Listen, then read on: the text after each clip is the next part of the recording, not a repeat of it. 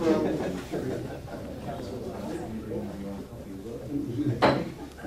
evening, everybody, and welcome to this meeting of the Berkshire Fire Authority, including our budget this evening. I'll come on to incidents, obviously. Yeah, I need to remind that here. Can you hear me now? Yeah. Yeah, I knew you could in the room.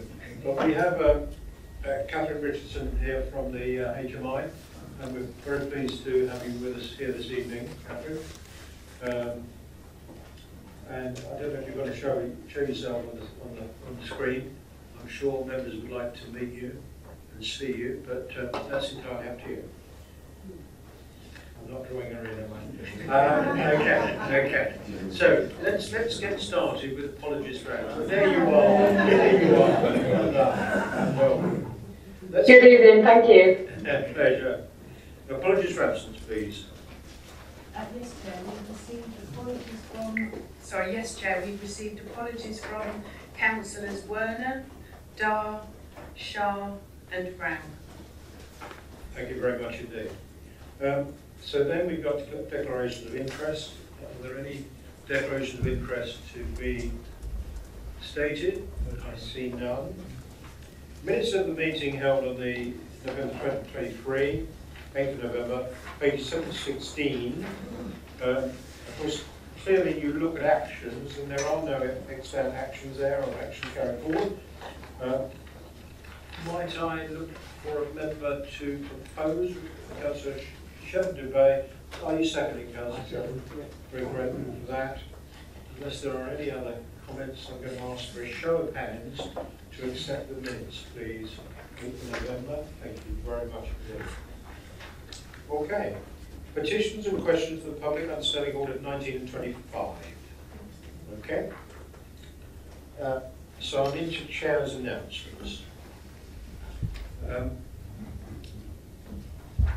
Members will be aware, and it is with great sadness, that we learnt of the passing of Wayne Brown, Chief Fire Officer for West Midlands Fire and Rescue Service. Wayne had dedicated his life to the fire service, having served 28 years in London Fire Brigade before joining West Midlands Fire and Rescue Service in 2019. The service has offered its condolences to Wayne's family, friends and colleagues at West Midlands Fire and Rescue Service. On behalf of Royal Berkshire Fire Authority, I would like to express our deepest condolences to Wayne's loved ones, friends and colleagues at this incredibly difficult time. Our thoughts remain with them following this tragedy, and as a sign of respect, I would ask you to rise and join me in a minute's silence.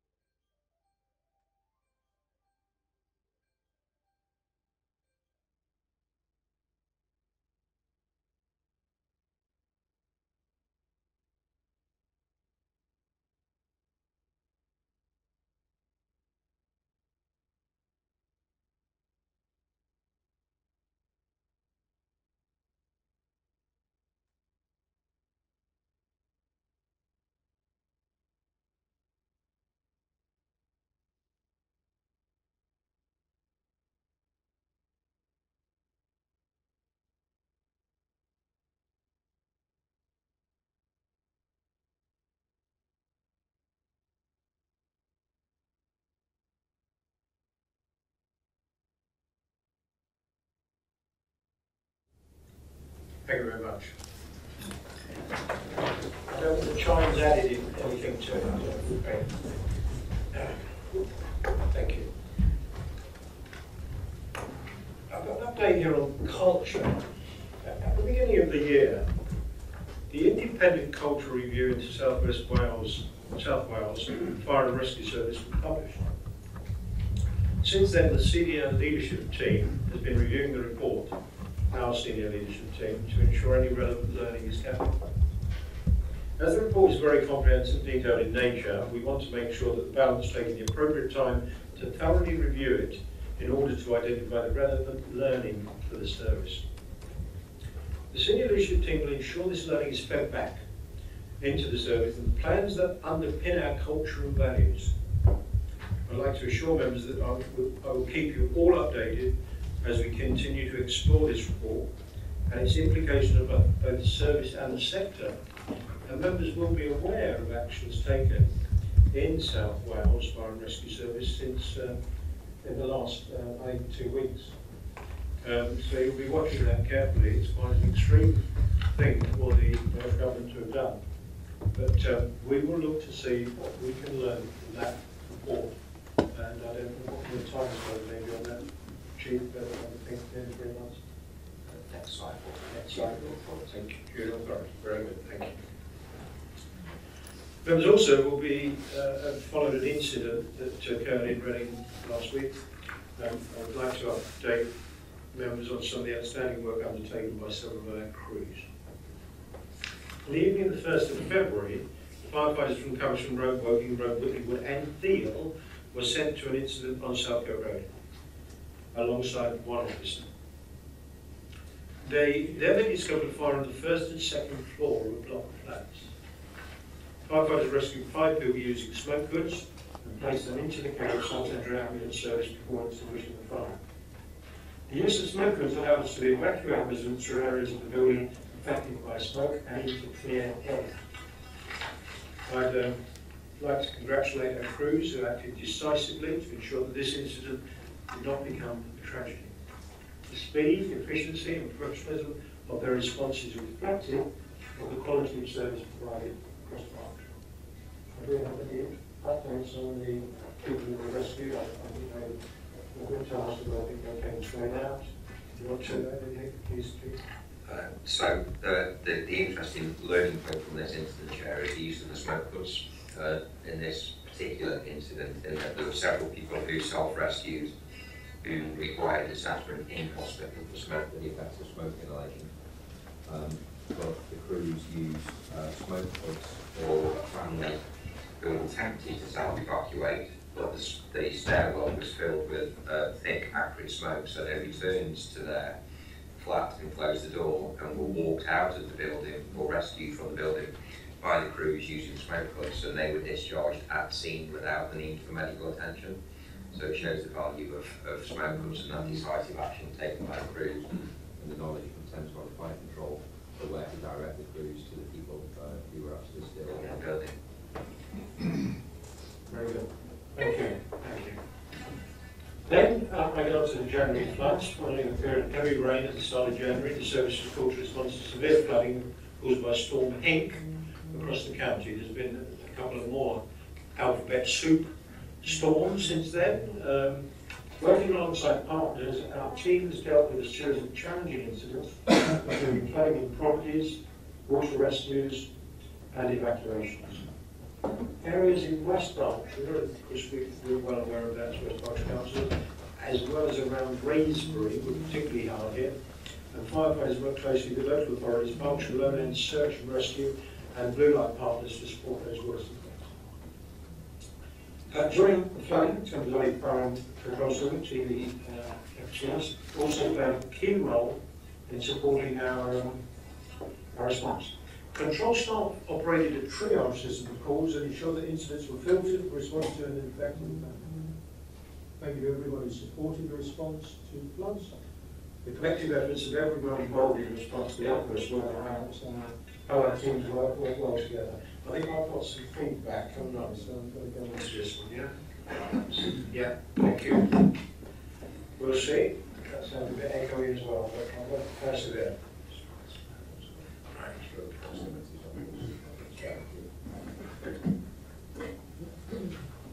Recruitment of new whole-time apprentices. Throughout the winter, the service has been hard at work recruiting the next generation of firefighters in Berkshire. Earlier this month, we welcomed. Not hearing this one, no, are you hearing? Earlier this month, goes up and down and down. You're hanging on my every word for wrong reasons here, aren't you? We've been hard at work recruiting the next generation of firefighters in Berkshire. We welcomed 18 new whole-time firefighter apprentices. These apprentices began their journey to become firefighters back in the summer and underwent a rigorous selection process before being chosen to join the force. Currently, our newest cohort of recruits are away on a training course at the Fire Service College in Morton Marsh in Gloucester. They will return to Berkshire next month to complete the final few weeks of their training before graduating in early May. And there is a graduating ceremony, which I'm rather hoping is on the afternoon of the 10th of May, because it's my wedding anniversary and I will have to take my wife out in the evening. So I think we're synchronising that around my wedding anniversary celebrations. Or perhaps not. So we will have that. Over the Christmas period, we also launched another whole-time recruitment drive. These applicants are now going through the selection process, and I look forward to welcoming the successful candidates in the near future. On behalf of the authority, I'd like to thank everyone who's worked so hard in supporting the recruitment and training of our newest recruits. And I'm sure members will join me in wishing our new apprentices the best of luck as they embark on the first steps of their new career. The service has recently begun recruiting the next cohort of interns as part of our summer internship scheme. I don't know if members remember the 6 people? Five people last year who came in and did a wonderful job of training us, I think, basically, in how to connect and work with young people. And while we were watching them, they were watching us. And they were tremendous growth. So this is now its 3rd year, and the scheme aims to encourage young people who may not have considered a career in the fire and rescue sector to explore some of the many roles available to them. Really, really good program. Took a lot of work. Thank you to those. I look at Faith, as I know she was helping them and looking after them. So we're looking for 5 interns who are 18 years old, live in Berkshire, and from groups that are underrepresented in our service, to join the scheme for 5 weeks in the summer, from the 4th of July to the 9th of August. Have we had any yet? Hang on. You've had 6 applications so far. Right. And the application window has been pushed back to 10th of March, yeah? I'd like to express my best wishes to all those who apply.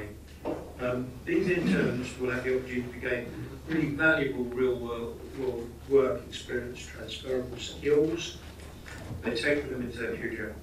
And during the programme, they'll take part in learning development workshops and visits to fire stations. And they did presentations at the end of that, which were extremely professional, really well done. I have a feeling, you might have told me this already, 1 or 2 of them are already sort of wanting to come back. Yeah. So, wonderful event. And finally, a member development survey. We're only looking for 10 minutes of your time. And I bet we're going to have to chase like crazy, including me, to get this done. But we're looking for a member development survey. It will be circulated to members. It will be held from the 16th of February, tomorrow, for a week, 23rd of February. So no longer than 10 minutes. The results from the survey will be fed back to the Member Development Working Party and Audit and Governance Committee. So what do we need to learn? What have we learned? What will enhance our knowledge and our capability? Is that right? Big enough plug? 23rd of February? Don't be late, Brooks. That's it. That's the, any questions on it? Thank you very much. So, we have issues, number 6 on the agenda, issues arising from the Audit and Governance Committee. And in fact, the recommendation has been only that 2 reports have been referred by Audit and Governance Committee, and we will look at those, the pay policy statement, number 12, and the Code of Conduct Consultation, number 13. So we'll cover those in the agenda. Any questions from members understanding Order 30, please? Okay. None? Thank you. And notice of motion? None? Now on to recommendations of committee. We're noting the agenda items, the budget and automatic fire alarms. We're recommending from Management Committee on the 6th of February. So we've been through the Management Committee. We'll go through them again tonight. And items 12, pay policy statement, and 13, Code of Conduct, from Audit and Governance Committee. So those are recommendations of the committee, and we're moving straight in to the budget. Bear in mind the budget will be a recorded vote. You will be asked to, your name will be read out, you know the drill, and you say for or against. But you've heard enough of me. I'm going to ask the lead member for Finance, Councillor Smith, to introduce the item, please. Thank you very much, Chair. Good evening. It's a pleasure to introduce the single budget favours that you have for the coming year before you. These are the results of an incredible amount of hard work and careful consideration by officers, particularly Conor Byrne, and also within the Budget Working Party, which met 5 times over the last 3 months, and also scrutiny by the Management Committee just last week. Both the Budget Working Party and the Management Committee reports across Parliament. Each Budget Working Party meeting dealt with specific elements of the budget, and we've taken on the task over several components and the general picture, both to challenge and to test what's been presented. We have ensured that we are planning a viable financial future which will allow both prudent investment and sustainable growth. Good God. Put it on. Let me start there again. Yes, I thought I had, yes. The gremlins are in the system. Okay. It's not there. Right. Yes, we have ensured that we are planning a viable financial future which will both allow prudent investments and sustainable growth whilst adhering to the principles the authority has agreed over in recent years. In the end, this is delivering a real value for money, resilient, productive, effective and efficient service to residents for just £81.31 per handy household, and which represents a 2.99% increase over last year, which we'll be coming to shortly. This is the maximum we have committed. It is less than a penny a day increase. Life is full of uncertainties, and this budget is no exception. When the Management Committee left things last week, Conor still has some significant unknowns. Chief among them was business rate elements from 3 of the unitary authorities, which we've now got. The position we are in is a balanced budget of not quite £46 million, having moved a small surplus of £346,000 into the revenue support for capital project heading. This budget is some 5.5% increase over last year if you exclude all the pension adjustments. We've now got all the missing information, and Conor will tell us the exact positions, and you have the exact positions in the papers before you. The papers document the savings that have been made, changing and improving the way we do all sorts of things and the pressures we are subject to. These include additional future pay awards over which we have no control. But we have managed to keep in the budget the additional 10 firefighters, which will increase resilience and also as a hedge against loss of personnel due to retirement and transfer. This is largely balanced by reducing overtime. Going forward, we have an ambitious capital programme with upgrading and standardising our fleet over the next 3 years, so it is no longer the second eldest in the country. We have a major construction project in the replacement of the training centre down at Whitley Wood, and also we have upgrades planned at Langley and one well underway at Slough. And the good news is that these have been funded to a significant extent by the sale of D Road, with very limited borrowing in the short term. And in looking at the cost of borrowing, we are well inside our newly imposed self-imposed limit of 2.5% of finance cost to net revenue stream for the next 5 years, showing that we have a responsible approach to significant investments to maintain and enhance our modern service. So Conor's going to take us through these documents in more detail, but I have absolutely no problem in supporting and promoting these to you. We have 8 recommendations to consider. Conor, would you walk us through the detail, please? Okay, thank you, Councillor Smith. So I'm going to start with the medium-term financial plan, which is in Appendix B. So the table on page 18 of the pack shows the council tax precept, and for 24-25 that will rise by 2.99%. As Councillor Smith has said, that's an increase of £2.36 per annum for a Band D property. This is below the current rate of inflation, but it's the maximum permissible under the government's referendum principles. In subsequent years of the medium-term financial plan, it's assumed that the precept will increase by 1.99% based on forecasts for inflation in the medium term.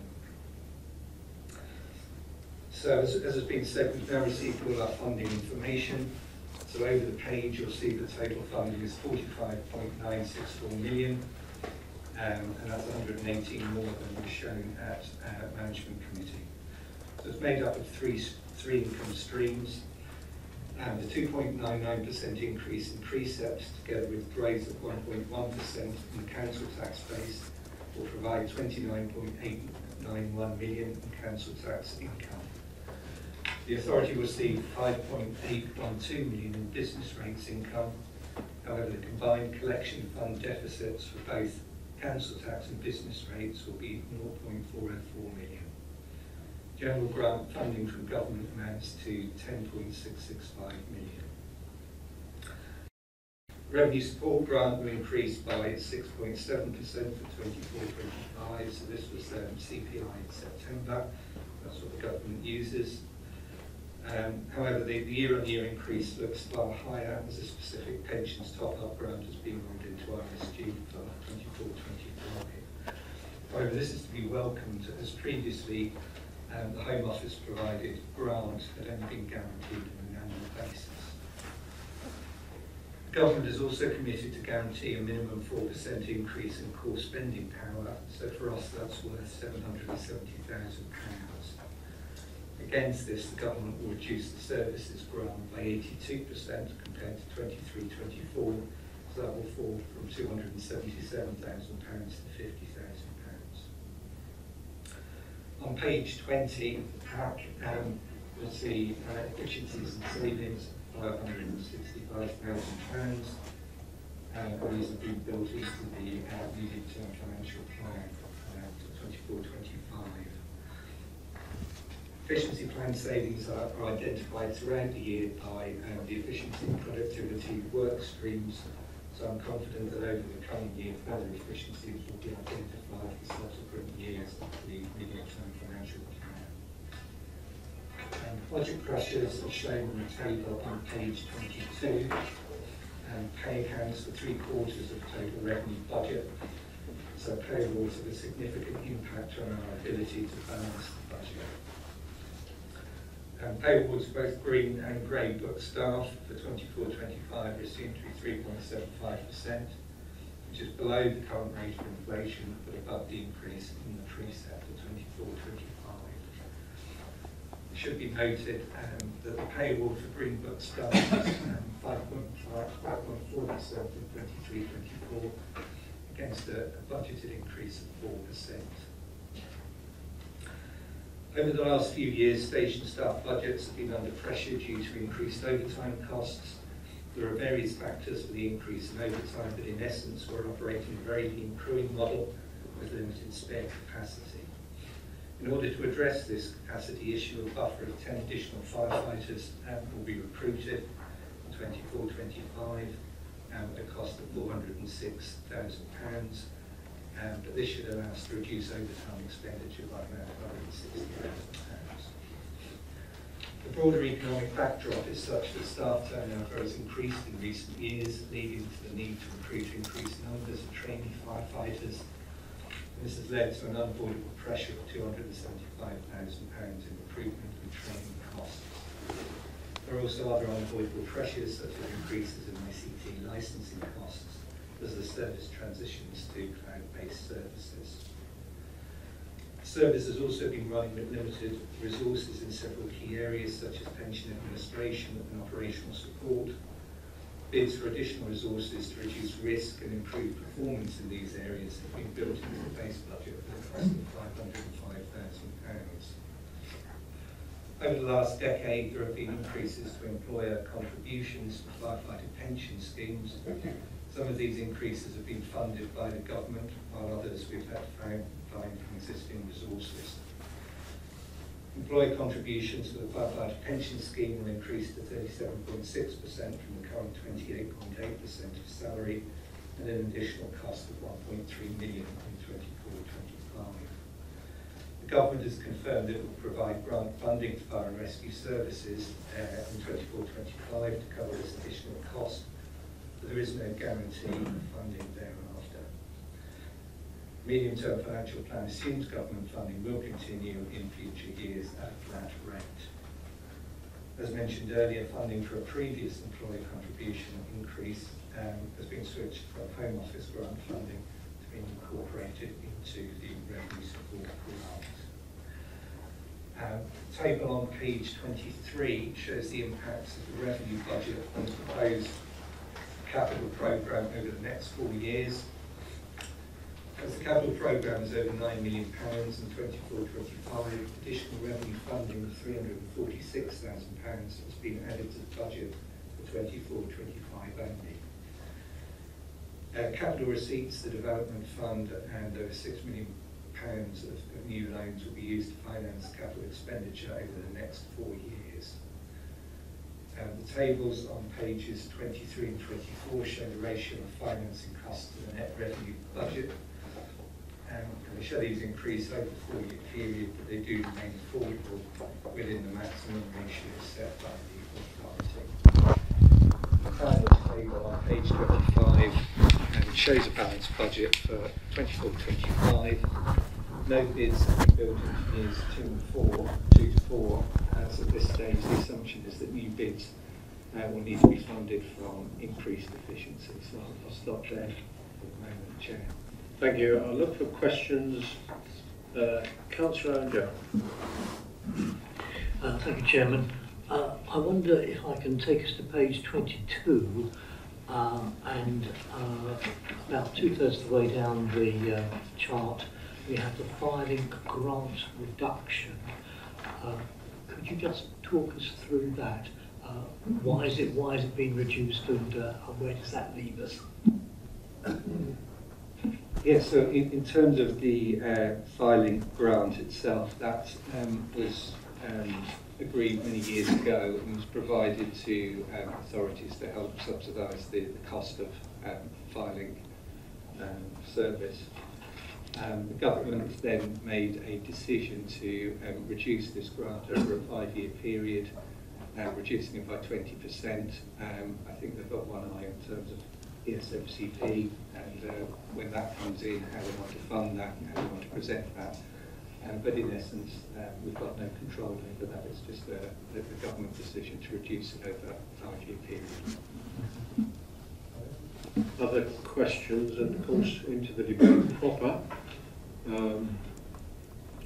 I'd like to start by thanking Councillor Smith, others on the Budget Working Party, and Conor Byrne, who's brought home a very good budget, I believe. I'll go to you, Vice Chair. I'm sure you're coming in shortly. I was particularly keen to support the additional 10 firefighters. There's a payback on that in terms of overtime reduces, but equally it gives you much more flexibility. We do have pressures in terms of losing people out of the service to other brigades. We think London in particular.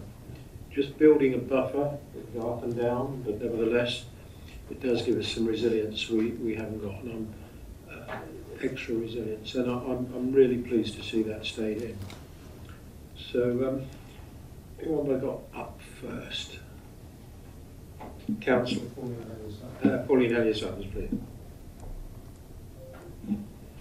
Thank you. Is that all right? Thank you. Okay.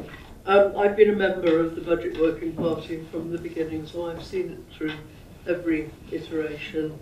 And I've seen it develop this way and that way until we've come to this conclusion. I'd just like to comment on 3 things in particular from pages 31 and 32. And that's about the ways that we're saving money. Firstly, more efficient IT, as things have developed there, that's really great. The fact that we are able to have 10 additional firefighters, which will stop us having to spend so much money on overtime, which has become worse as the years have gone on, and that's a real positive. And also, paragraph above that, the much more focused and targeted safe and well visits, so that we don't waste resources, but that we really do focus on the people that need it. And I would like to urge all of you who are in charge in your authorities of social services, adult social care, children's services and housing, to make sure that somebody in each of those departments has got the specific job of letting the fire authority know of any vulnerable people in their borough. They may already know, that doesn't matter, it's better to be told twice than not at all. And also not only having a designated person to keep the fire service up to date, but also to make sure that there's some succession planning as well, because officers do leave and the knowledge often leaves with them, and so that I think is just as important. Despite all of the pressures that have been around us, we've still managed to maintain our complement of pumps. We're still beginning to able to do the refurbishments of the stations that we wanted, and we're still recruiting more staff, so lots of wins there.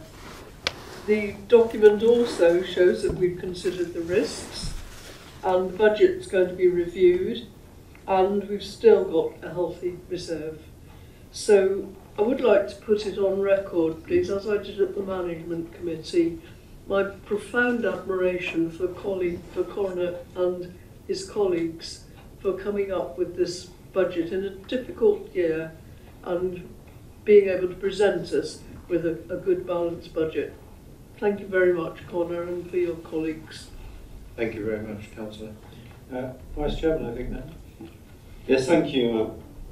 Thank you, Chair. I mean, obviously, some of this we said at the Management Committee when we went quite exhaustive detail through the budget, so apologies those that were on there, people saying the same thing, but obviously it's for the wider authority, and there's been some important qualifications, obviously, with the additional information received.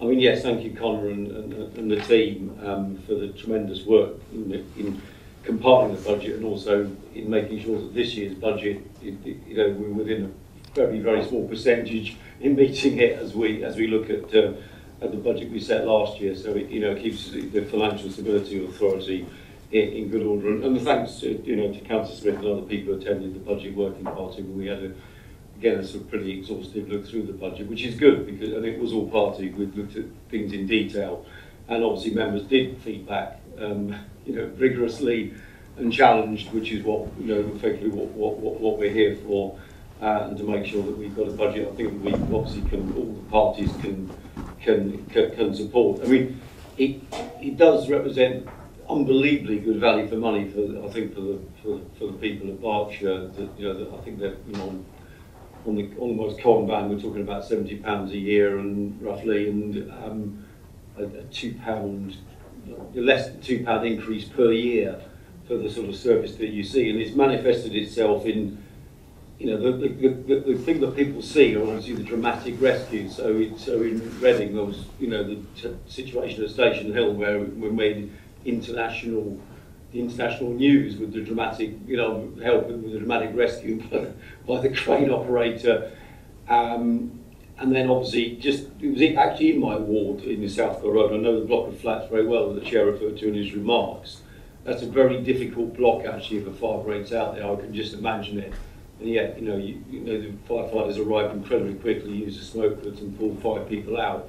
I mean, this is incredibly good stuff, and there have been other instances throughout the year of rescues that obviously we get told about. But more than that, is the work that's going on, in the safe and well visits, the work in the community that the fire service does, and also the open days that they run with money of charity. I mean, this is all part of makes the service so good. And I think.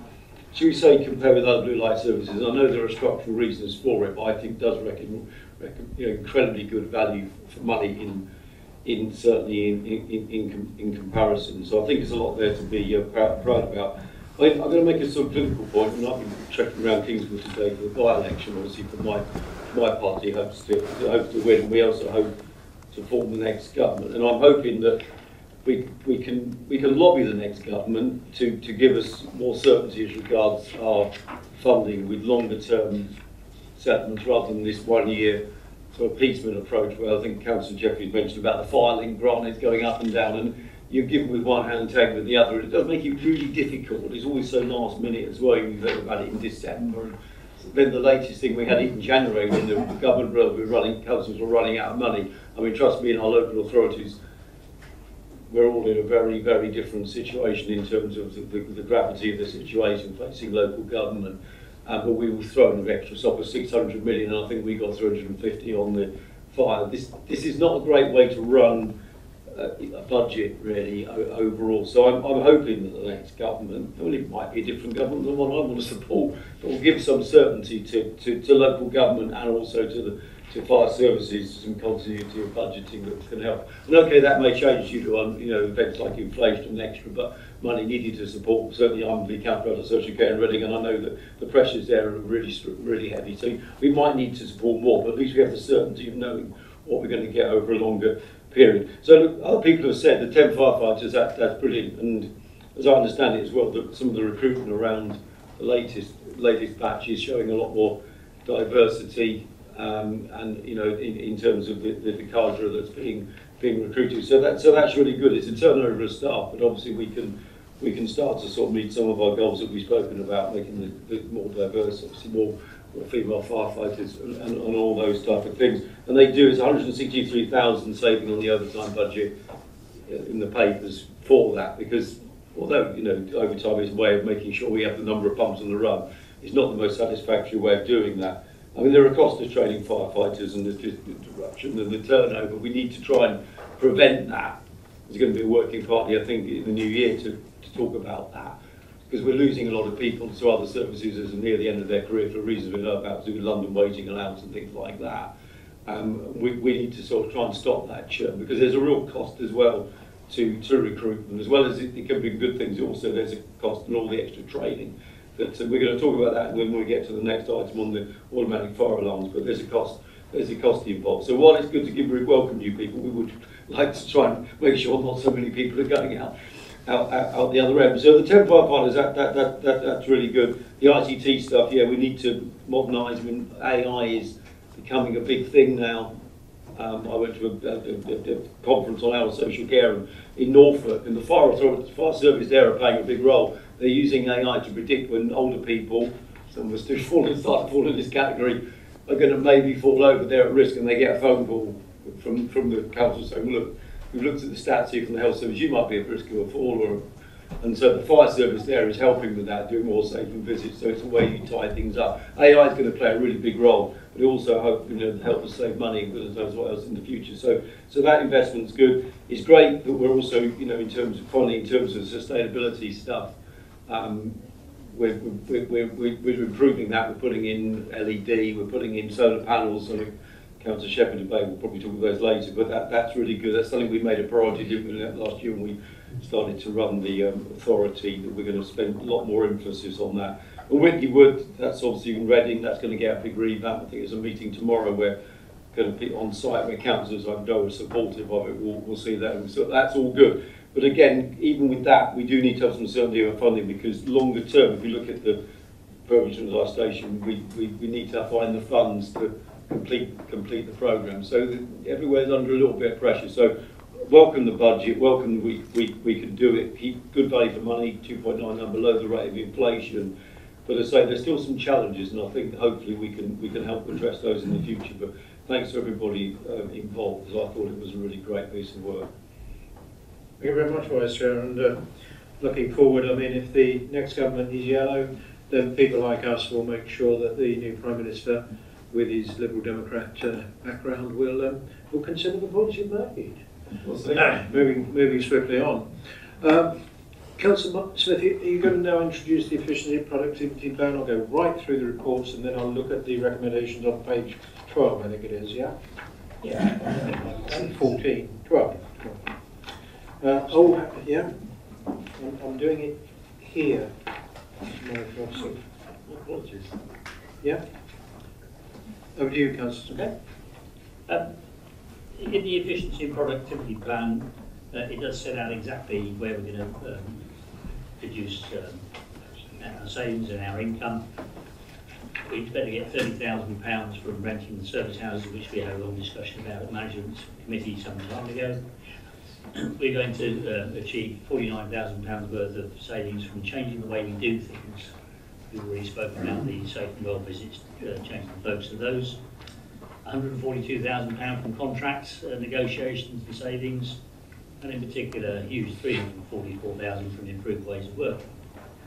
All of those add up to a significant sum in excess of £500,000. So that's what I really want to say about it. I know that Colin wants to add to that. Thank you, Chair. I suppose just to add that the second part of the efficiency and productivity plan focuses on productivity and it details projects that we will be delivering over the medium term. During 24-25, we will be considering how to respond to automatic fire alarms, as has been said, and to make sure that our operational force is used in the most productive way. We'll also be looking to continue to deploy new technologies throughout the organisation, with the aim of streamlining our business processes, together with the provision of real-time information to aid management decisions. So I just wanted to point out that the work plan in relation to productivity is shown on page 37 of the pack, and it's something that's been worked on a monthly basis in terms of delivering those productivity goals. Thank you, Chair. Any questions or comments, please, from members? Otherwise, I'm going to press on to the Strategic Asset Investment Framework. Back with you, Councillor Smith. Yeah, okay. One of the things I think is important for all the members. One of the things I think is important for all of us to recognise is the morale boost that staff will get in the junior or the non-senior ranks from seeing us investing in the equipment they use, in the buildings that they work in and stay in, etc. That should not be underestimated. I think that there is, I think the right words, there will be a particular bonus from that which you will not be able to monetise. But it is important. So we are going to spend something like 5.3 million on the new training centre at Whitley and also in upgrading Langley, which we talked about. And we already have the ongoing work at Slough. We've got a variety of investor save projects, particularly in the sustainability area, which Dave McElroy initiated, I think, is carrying through. Some of them are absolutely no-brainers and will produce particular income, as well as reducing our impact on the environment. And we don't get anywhere these days without ICT, and that will enable both efficiency gains and productivity.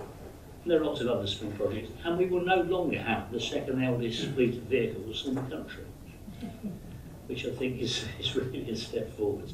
The cost of the new training centre has increased slightly, but as the project firms up, but all of this within the contingency. So Colin, I don't really want to add, we will want to add some kind of So thank you, Councillor Smith. So the Strategic Asset Investment Framework is a framework which sets out the authority's capital needs over a 10-year period. But this particular refresh of our Strategic Asset Investment Framework envisages a front-loading of investment in our properties. So we're looking to improve the fabric as well as reduce the services and carbon footprint. So I think that's most important to make that point, because previously, in terms of our property, we've been concentrating on very big builds, new builds. We're now looking to spread our kind of capital programme across all of the stations, hotel stations, with major refurbishment works. And we're looking to do the majority of that over the next 4 years, and those costs are built into the medium-term financial plan. So I think it's worth pointing out that we are front-loading investment in properties, as we've done previously with fleet, and we would envisage that after that 4-year period, we would then be in a more steady-state position, and we'd be using our directly funded revenue budgets to meet the needs in terms of fleet and equipment and ICT. So I'll stop I think it's worth reflecting, and some members who go back quite a long way, just how the estate has changed. This building, we were in some fairly basic accommodation in D Road. We look at the new fire station at Thea, Hungerford. There's more, I can remember more, Crowthorne. The estate has changed dramatically, and now we're going to add a fit for purpose, modern training centre. It's a terrific journey we've been on for several years, and we're plotting the way ahead as well. So really very nice year. Any comments on the strategic asset investment framework? Then we'll go on to Treasury, please, Councillor Smith. Okay. For the investment strategy, has always been firstly to ensure that we ensure the security of what we invest in, and also to ensure that we are able to liquidate those investments as and when we require them, and lastly consider what we will get as a return. And all that is against the backdrop of being sure that we are being responsible and ethical with the public's money. We do have ambitious plans for investment, as you've just heard, worth nearly £10 million over the next few years. And this is nearly 70% funded from the proceeds from D Road, the sale which keeps giving. So we've just had some more money from overages that the developer will achieve. So the rest will be coming from revenue next year. We're not going to be borrowing very much. Our projected indebtedness is over £600,000 below our capital funding requirement, which is a really good and necessary position to be in. And we're not going to borrow in advance of need, trying to make money playing Monopoly by investing it at better rates than we get in the first place. It's just too risky and it's just not necessary. As a final point, we introduced last year, I think, the ratio of financing costs to net revenue stream to make sure that we are being responsible. And I'm pleased to say that it shows clearly that we are well under that limit that we set ourselves. Over to you, Conor. And Conor, can you just give us some thoughts, because you're forecasting here some interest rate movements. You're forecasting here some interest rate movements. And yet we read each day how they may be pushed back, movements down. That will be affecting this. So I wonder if you're computing that within your thinking. Thank you.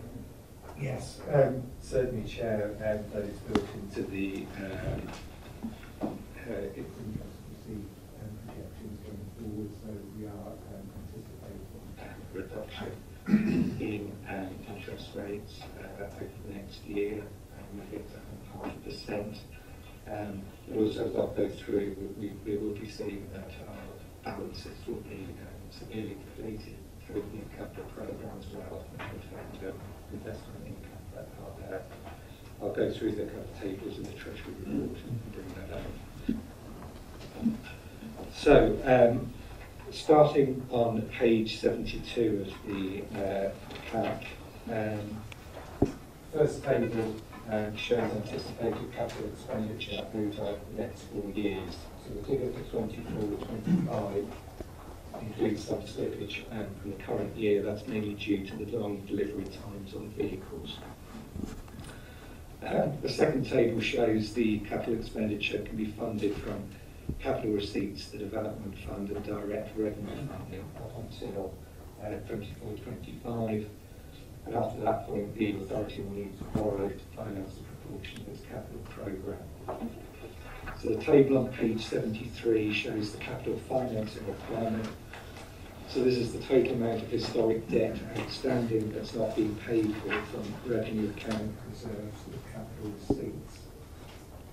So the table shows the capital financing requirement increasing from 25-26 and confirming that the authority will need to borrow in each years to finance part of its capital programme.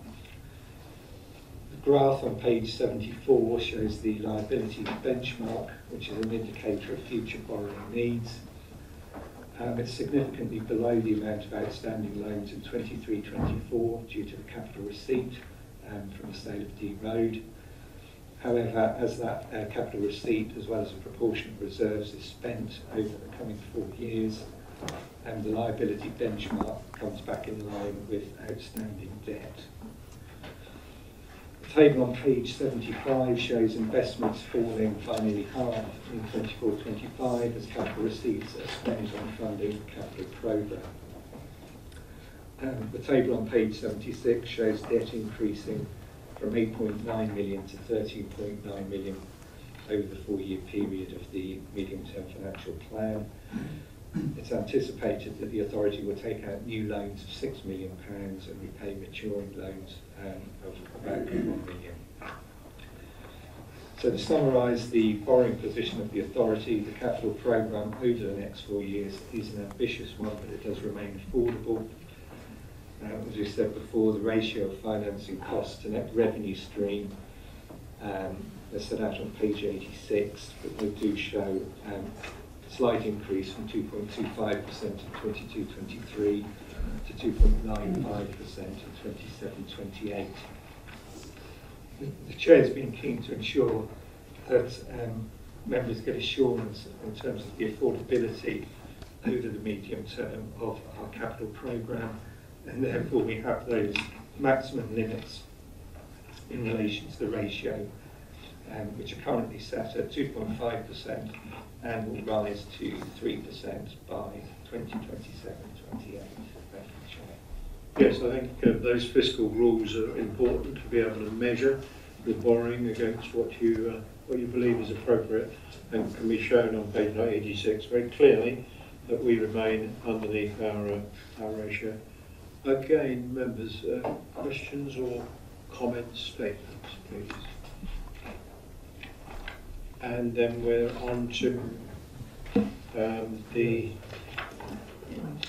final one, reserves policy, please, Councillor. Okay, just a few highlights. At the end of 22-23 financial year, we had a revenue deficit of £733,000. We plugged that by drawing funds down from our budget contingency reserve.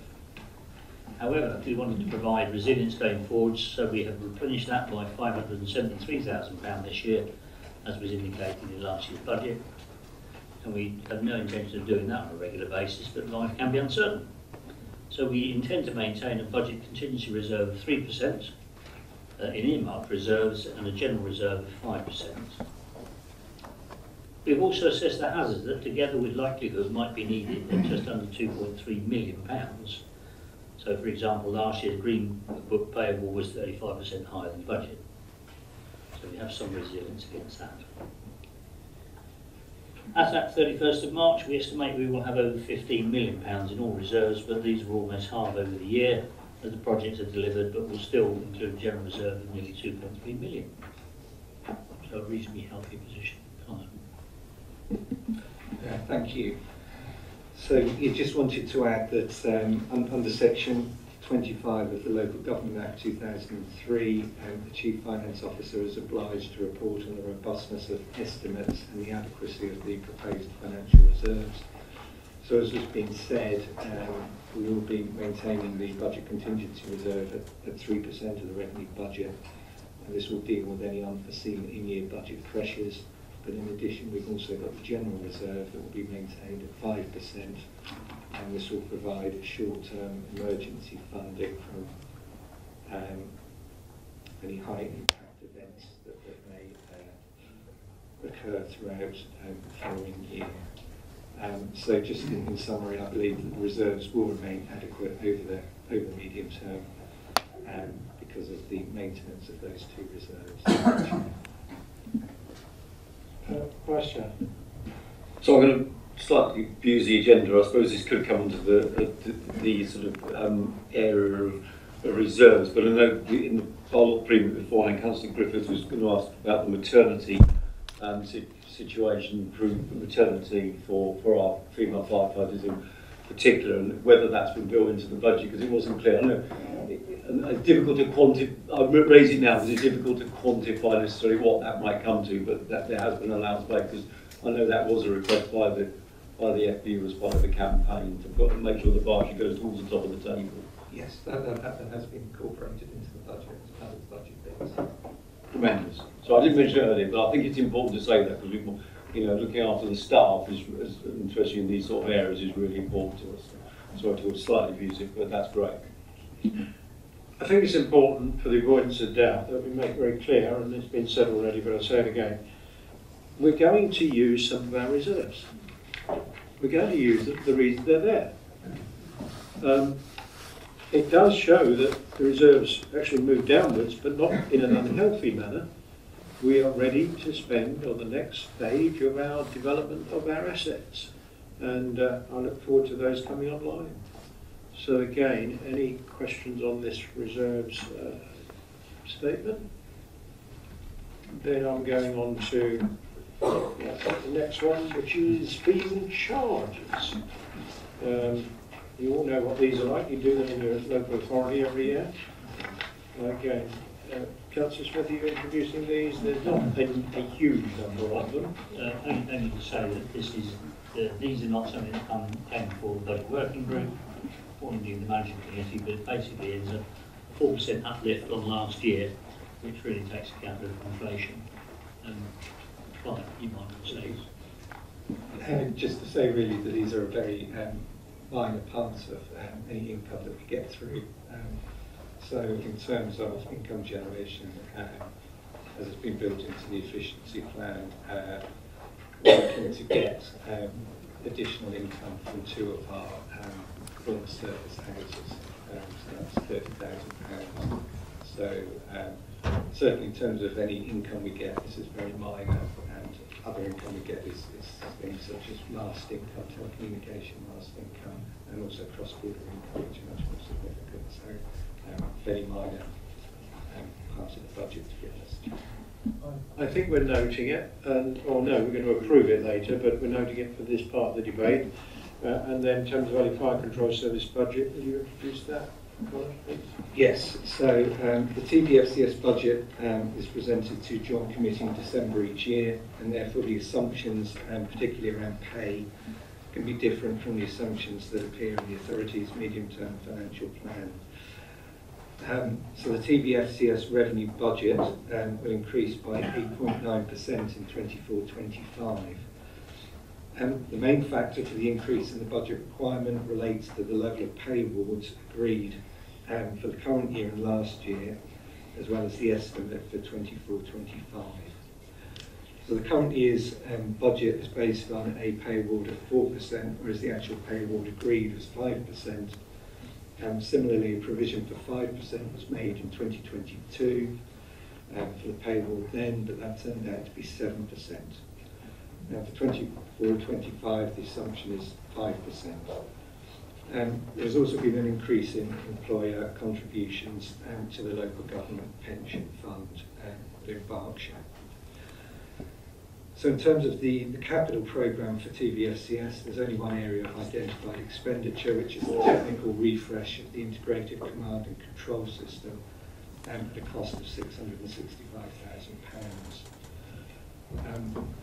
The authority, along with partners, will contribute £50,000 to the renewals fund in 24-25, taking into account contributions, interest earned and expenditure.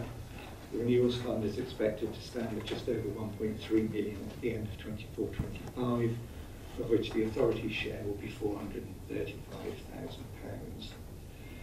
And the renewals fund will be required to pay for a full system replacement by April 2030, when the agreement and all current system contracts expires. Thank you, Chair. Grateful for that comment. Again, nobody's indicating, so I'm really looking to move to resolution of our budget for 24-25, and I'm going to read out the recommendation. I'm going to ask for your support in taking these on block. If you want to get home, you'll take them on block. Otherwise, there will be 8 named votes, 9. So I recommend we take them on block. I've even got Councillor McElroy agreeing with me there, so I'm nearly home. So we've got, let me just rehearse them now. 2.1, approve an increase, page 5, in the precept of 2.99% 2.2, approve the medium-term financial plan. 2.3, approve the efficiency and productivity plan. 2.4, approve the strategic asset investment framework. 2.5, approve the prudential indicators treasury strategy and investment strategy. 2.6, approve the reserves policy. 2.7, approve the fees and charges as set out in Berkshire. 2.8, approve the TVFCS revenue and capital budgets 24-25 as set out. I would like to propose that, and I've got a seconder in Councillor Mike Smith.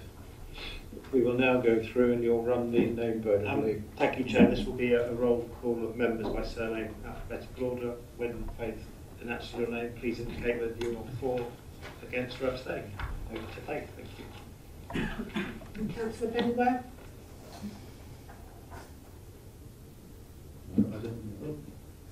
For. Chair? For. Councillor Drummond? For. Councillor Fuwa? For. Vice Chair? For. Thank you, Councillor Griffiths. 4. Thank you, Councillor Hillier-Simons. 4. Thank you. Councillor Jeffrey.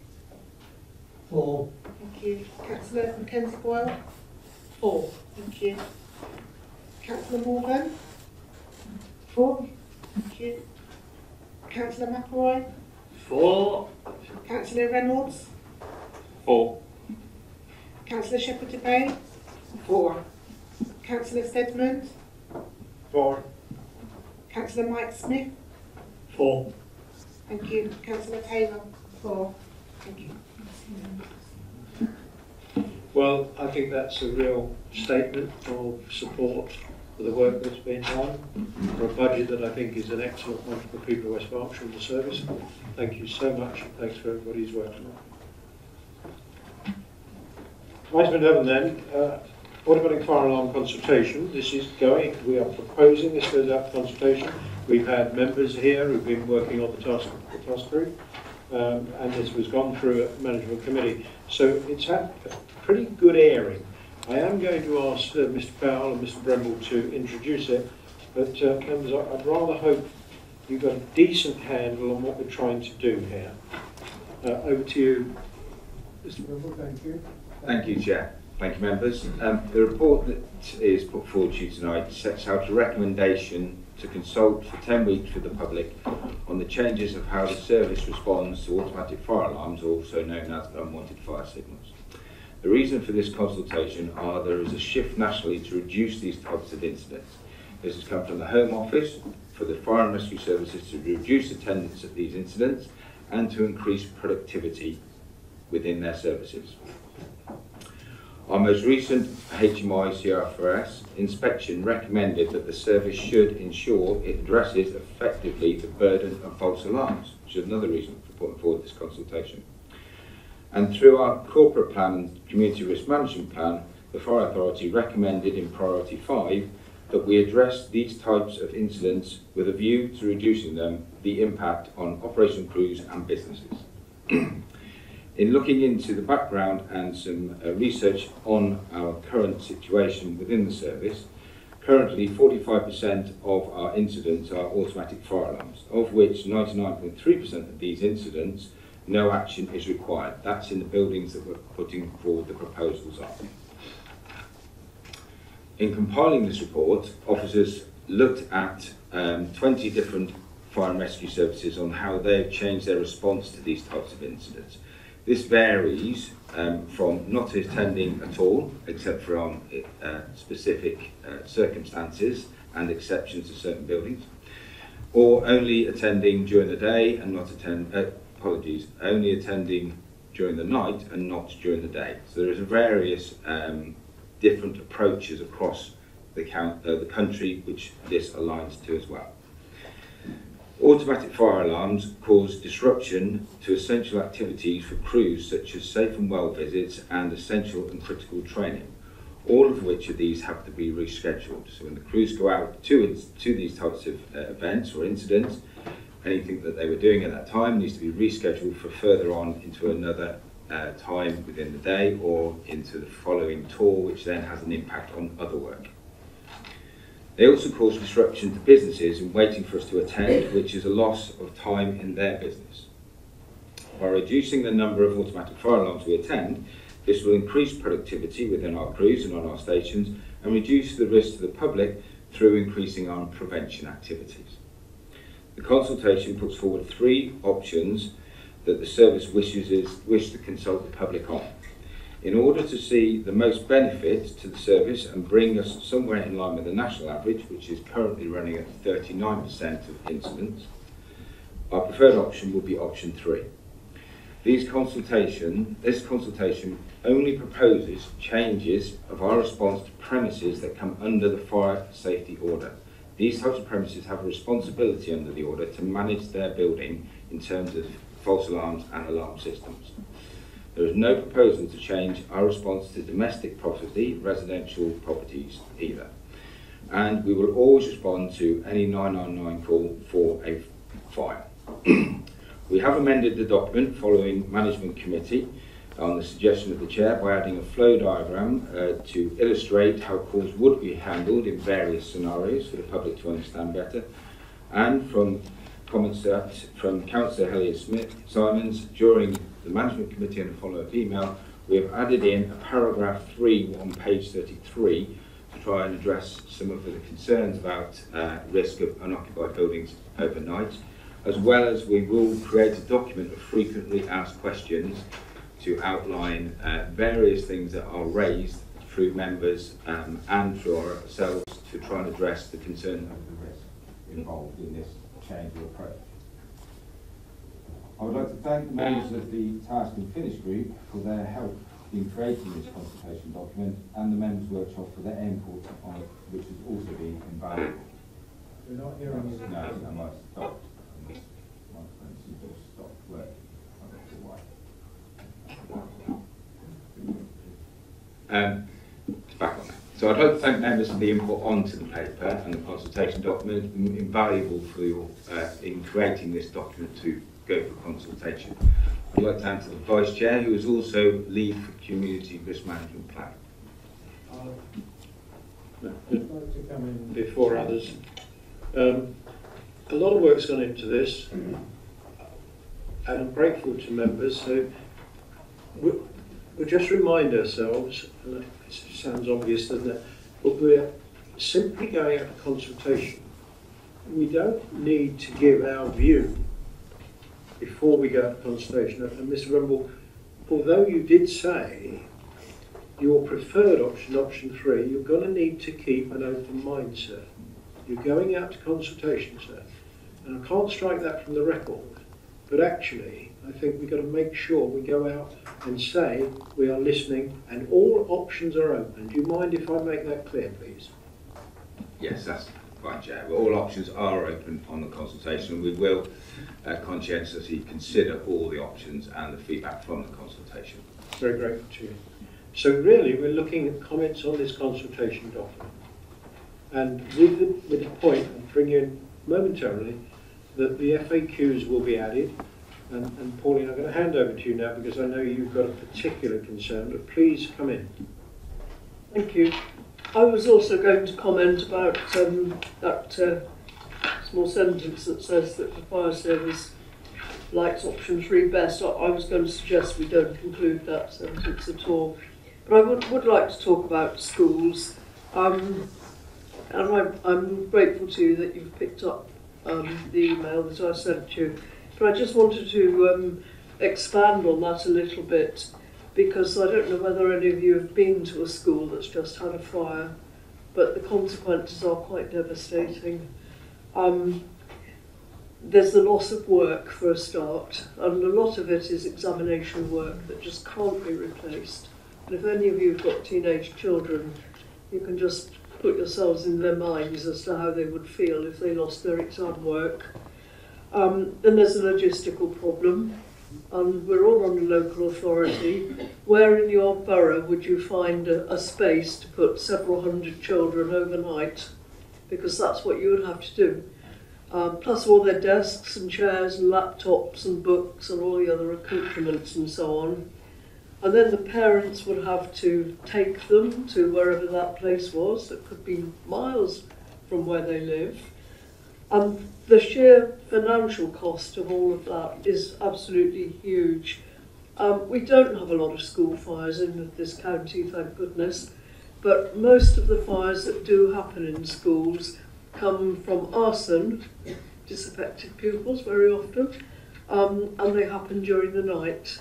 And so bearing in mind what I talked about, the consequences, I don't think it's a risk worth taking at all. And I was actually going to make a formal proposal that we add in 8 words on pages 11, 12 and 13, same words on each page, that in the box at the bottom, the second bit where all of the writing is in red, after it says we will continue to send fire engines to automatic fire alarm notifications from residential homes, that we add in the words and to schools between 6 p.m. and 8 a.m. Right, if we could put that in all of those 3 options, then I would be content.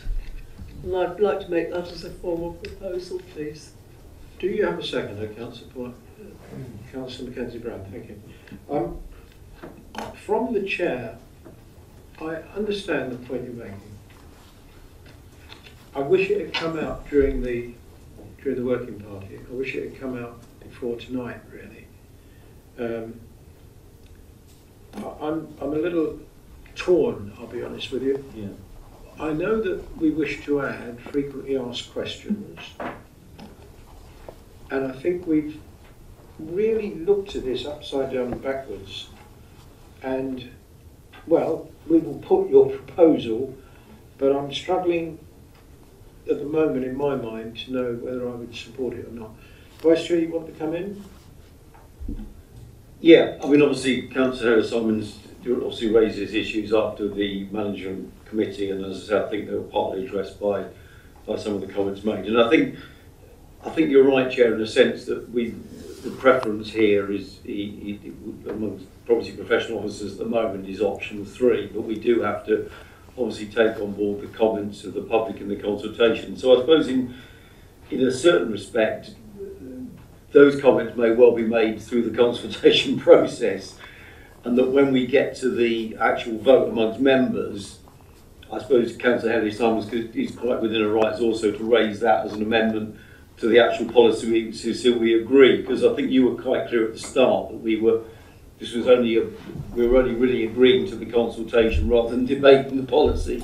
So it appeared to me that we'd be sort of, with respect to, I perfectly take on board your Councillor Simon's concerns over this, and I suppose it does boil down to the fact that this is about, it's community risk management plan. This is about managing risk, and at the moment, the risk of that happening in a school at night and without somebody being alerted and with fire engines going anyhow is really quite low. And I suppose the other thing I'd want to make, Her Majesty's Inspector is watching tonight, and this is an important item because when we were inspected last time, I think it was raised that we were, if you like, on the wrong side of this in terms of the statistics. We were too much time amongst for our crews was wasted 99.3% of the time as they went out, and 46% of calls. It's a staggering amount of time on calls where they weren't needed and they could be doing training. So I think that we do need to address this. We had a go previously at this, and I think the consultation is the first stage. So long-winded way of saying, I think let's do that part of it after we've had the result of the consultation and see whether members of the public pick that up and make those comments, and then perhaps we could vote on it then. That would be my view of it. Not to say it's not an extremely valid point, Councillor Simons, and we all take on board that. I've got Councillor Stillman, Councillor Mackenzie-Brown, Councillor Henry Simons. You will get a chance to talk again to your proposal. I'm looking for others to break cover. They're not at the moment. So you've got the floor, Mr. Stillman. Councillor Stillman. Thank you, Chair. So I was on the task group for AFA. I must apologise because I didn't actually pick up. It was a conversation we had just before this meeting about the schools. And what I was concerned about, when this is approved, it will become a public document. And what we were worried about is that people will be aware that we'll be no longer attending school fires, AFA alarms for schools. Students will be aware of that, and they will know that they will be able to do damage and know that nobody will actually turn up. So that was one of my concerns about this proposal. The other thing as well is that it came out in our conversation that a lot of our schools don't have sprinkler systems. I think I'd be happier if schools had sprinkler systems, then we could get away with not attending overnight. But a lot of our schools are old, so often they don't have these systems in place. So that's a risk I think that we can't afford to take. Going back on what Pauline actually said about trying to find an alternative building for schools, etc. I mean, we're struggling to actually house our students as it is without actually trying to find additional accommodation if something actually happens. So that was the justification behind this proposal. Thank you. Thank you. Councillor Mackenzie-Wren, please. Thank you for that. Can I just say that don't be surprised, therefore, Councillor Gittins, if the public come back and say there are after-school clubs between 6 and 9. I know at my kids' school that happens. So I think we've got to be aware that that may come back on the public consultation. Thank you. I'd like to contribute myself, if I may, and then I'm going to bring it back. I'll bring it back at the end to summarise your proposal. I'm going to bring it back at the end to summarise your proposal. I'll take Councillor Smith, please. Oh. Thank you. Well, I suppose one of the things that occurs to my mind is how many schools have really comprehensive automatic fire alarm systems rather than just a manual push alarm for evacuation in the school during its occupied time. And we're not saying we're not attending, we're just not going to attend on just an automatic fire alarm. We need to confirm that. So, and the schools are, as I said, I appreciate there will be a huge loss of the capital asset and the disruption that causes. But I think this probably is a question to be considered either from the result of the consultation or after the consultation. Mr. Bremble wants to come back. Did you? You don't have to? No. Good. I'll take it in a second, Billy. Why I'm torn is that the officers are coming up with their professional advice that we consult on these options. It is clear in here that we won't be going to schools. We can see the schools, the blackboard and the children. So the public shouldn't be unaware, those who respond, those who review this, that we won't be attending schools unless we get confirmation. And therefore the consultation will do its work from the chair. I think that's where I'm at. I've got Councillor Drummond, I think I've got Councillor Taylor, Josh, yeah, thank you. Councillor Drummond. Yeah, thank you, Chairman. I found being on the automated fire panel interesting and informative. I knew nothing about the FA automated fire alarm before I joined the Royal Berkshire Authority last year as a new boy. I was surprised to find out the false alarm account of 45% of all instances and 99.3% of automated fire alarm notifications require no further services. Of those that were actual incidents, particularly on premises subject to consultation, the impact was minor. I'd like to thank Officers Paul and Jim for their knowledge and they passed on to others in the panel, and I'd be happy in supporting the automated fire alarm consultation. Thank you, Chair. Councillor Reynolds. Thank you, Chair. On first thought, on reading this paper, I had very similar thoughts, the thoughts of Councillor Elliott-Simons. But I think the point that you raised earlier, Chair, is really important. The difference between the consultation and the implementation of the paper. We'll go out to consultation. The consultation and the residents might come back to us with option 1, 2, 3, a combination of the three, or actually something very different that they feel is the right way to go. I wonder, however, whether it might be appropriate, given there's concern in the room specifically about schools, that this consultation gets sent specifically to all of the schools directly as an addition in there, rather than just being published online. We go out that extra measure to specifically send it to the schools, asking for their feedback, and then we've got that extra catch in there potentially, which might help in some of these situations. Thank you. And so the way I want to take this forward is that I would imagine, Mr. Member, Ms. Powell, the frequently asked questions could add one that, will you automatically attend school fires? And you answer the question therein. So it's not masked or disguised within the document. But Councillor Simons, if you'd like to sum up, then we will put your proposal, it's an amendment, I think, basically. Thank you very much for listening, and I think Councillor Reynolds' idea is a superb one, and if the schools get the document, I think they will respond. I just want to reinforce that this is only during the night that we're talking about, where there would be nobody there to confirm it one way or the other. And with respect to what the Vice Chairman said, I don't think parents would automatically think about it. I think it's only those who've been involved in schools that it would occur to. And I mean, there are very, very few fires in this county in schools, and that's why I don't think it would occur to most parents to enter their heads. That's really my response to Vice Chairman. Thank you. And therefore, before I put your amendment, the idea of sending it to schools, it will be very interesting to see the response from schools, won't it? And that's very helpful, Councillor Reynolds. I'm going to put this now, show of hands. To that proposed amendment, Chair, yes. Yes, that amendment. Those for the amendment, please show. Got that. Those against, please show. That amendment is therefore lost, but you get a second bite of the cherry when it comes back. So we are pressing on. I'm now going to put the main substantive proposal, which is to recommend that we agree a 10-week public consultation in March 2024 at a specified date to be confirmed. Chief Fire Officer will go on to that, to inform future decisions how we respond to automatic fire alarms, and agree to the draft consultation document subject to delegating responsibility for any minor amendments to the consultation document to the Chief Fire Officer in consultation with the Chair of the Fire Authority and the CRMP lead member. All those in favour of the substantive motion now, please, recommendation, please show. Great. Thank you so much. You are allowed to make a comment, Chief, anytime you want. Thank you very much, Chair. Very kind. Thank you, members, for your support with that and for the suggestions around additional frequently asked questions and potentially for comments that will come back following the consultation, which we will give all due regard to, obviously. I just wanted to make a point to the comment that I think Councillor Steadman made about sprinklers. And it is just another call to arms, members, because I completely agree.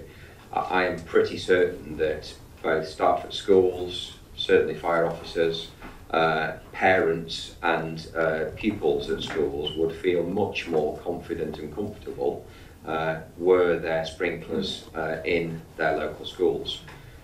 Schools come under the control of Children's Services, which are under the control of the authorities that you are all sent here from and represent back in your constituencies. So I would encourage you extremely strongly to lobby back in your local authorities with your Children's Services and education functions when they are either building new schools or refurbishing schools or setting budgets to include the provision and the retrofit of sprinklers into schools. Thank you for that, Chair. I couldn't agree more. We did go round this loop. I've taken a sec. We went round this loop of West Berkshire. I think we fudged it because we said we'd look at each case on its merits, as opposed to a policy of absolutely doing it unless there are extraordinary reasons to not the other way round. So I'm looking at Councillor Jeffrey, Councillor Drummond, who might wish to take that forward at West Berkshire. Councillor Hayes-Simmons, and then the Vice Chair. Sorry to keep on, but I really appreciate what the Chief Fire Officer just said. We'll probably find that our officers are reluctant because of budgetary issues. And so what we did in Wokingham, I put forward a motion to the full council, helpfully seconded by Rochelle Shepherd-Dubay, that we do put sprinklers in all of our schools. In the end, what happened was that it was to go into new schools and new classrooms, and I think there's still a stage further that we need to go there to get it into all schools as well. But that may be the way you've got to go, actually through a formal motion at the full council and get all parties on board before you put it, and then the officers don't have any excuse. I don't think officers give excuses, Councillor Ellis-Simons. I think reasons, and many of them sometimes as well. Vice Chair. Well, I mean, I think the word budgets will probably be would be the answer. I mean, school budgets, whether they're, I mean, some of them are in local authority control, obviously quite a lot of them now are under academy control. School budgets are under horrendous pressure. So let's not go into the politics of that, but I mean, it's a massive issue. So I could see that to be the barrier, because it's an extremely laudable aim. I mean, we're building a new school in Reading, and I'm looking in the direction of my colleagues, and we're going to check they've got sprinklers in there actually, because it's just a very, you know, it's River Academy, it's a very apposite memory. But it wouldn't it be great if we could have the resources to ensure that, and then actually in a strange way that there's kind of some of the issue around automatic firearms is somewhat slightly negated, and it's also much safer. I mean, the past chief officer of this, Mr. Cox, was very keen on this. He was on the National Council. Those along us remember that. So we've always promoted this as a policy across the authority, not just for schools, but for all buildings. Why wouldn't we? But as I say, there is a cost implication. But hey, let's do what we can do, and it's an important point to remember. Thank you, Chief Fire Officer, for that. Councillor Mackenzie, go on, please. Thank you, Chair. As a lessons learned, Blackwood Forest, I will be lobbying for sprinklers in the new SEND school that we will be having on Butler's Park. I think for me, we've got to, that assumption we will, rather than the assumption we will if it's appropriate. That's a big change of emphasis, and I certainly want to take that back to West Berkshire. Thank you, members. I think we're done. We've agreed. Did we vote? Yes, we did. It's so exciting here, I'm losing my way. Okay, we're on to number 12, and Lucy Greenway, who's sat there patiently for all this excitement, is going to introduce the pay policy statement, please. Well, thank you, Chair. As members are aware, we're required to prepare a pay policy statement each financial year in accordance with Section 38 of the Localism Act 2011. The statement includes information on remuneration for all staff as defined by the Act. All information on staff and post and salary for the purposes of the pay multiples are taken from data for the 31st of October 2023. It's not been necessary to amend the format of the pay policy statement for 24-25, but a number of amendments have been made.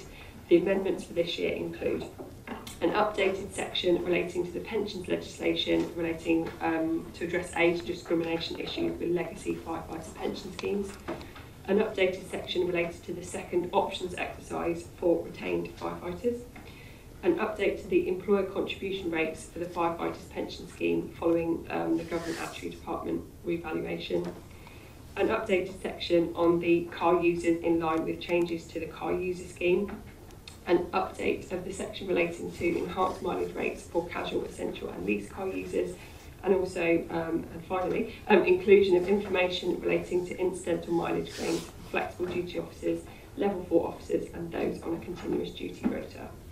The authority is invited to approve the pay policy statement, subject to any further amendments considered appropriate. I'm going to ask you to help me with two things, please. On page 49, which is 5 of the policy,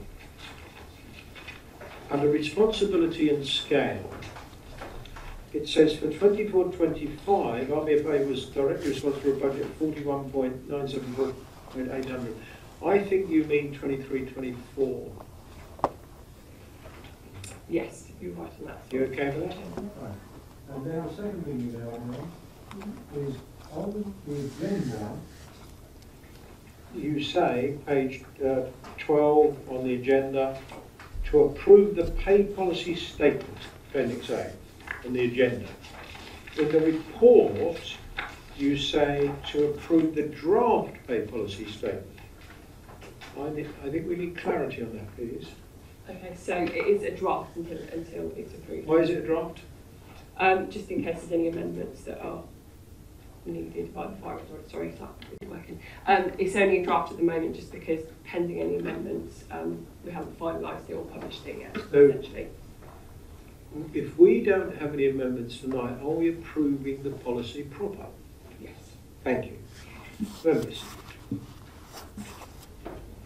Clearly it's worked on other things. So hay pay scales come to bear, benchmarking across other authorities. You've seen this before. It's a process we follow. I'm very happy to propose that we approve the pay policy statement as drafted. How about that? Do I have a second? Councillor Shepherd-Bay, thank you very much. Are there any comments? Because I think members are wishing to vote, and I'm going to therefore ask all those in favour, please. I think that's unanimous again. Unanimity has broken out this evening. I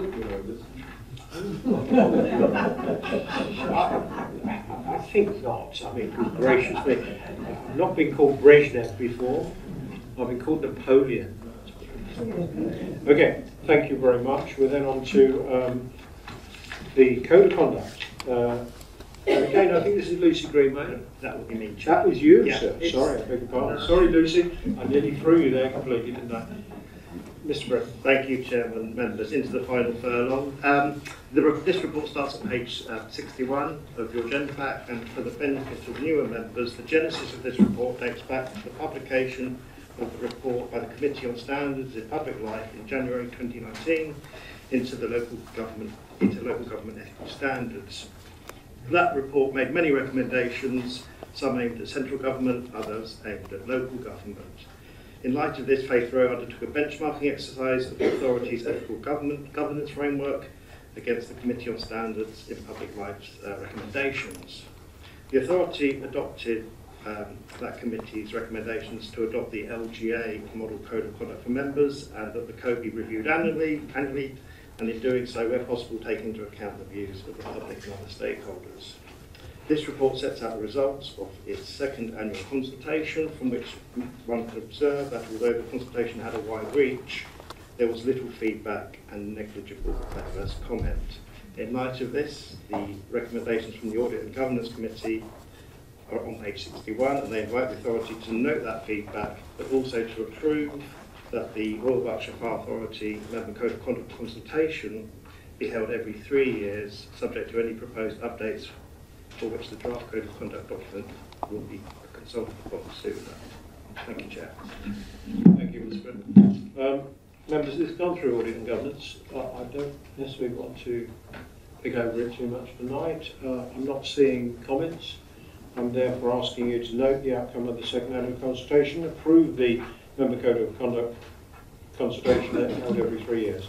2.1, 2.2. All those in favour? Thank you very much indeed. Within its forward plan, we note this on page 77-78. It's obviously will adapt as required. Could you please indicate that you're happy for us to note this? Thank you very much. Not wishing to bowl you along here too much. And then the minutes of the standing committees, there's a recommendation to note them. There's a website link URL there. Again, all those in favour, 15 minutes of standing committees, to note. Thank you very much. And then you don't have to vote for the meeting on the 22nd of April. You have to sort of accept that it's there and turn up. Thank you very much indeed, ladies and gentlemen. How did it go on, Katie? Just after 8? Thank you very much indeed.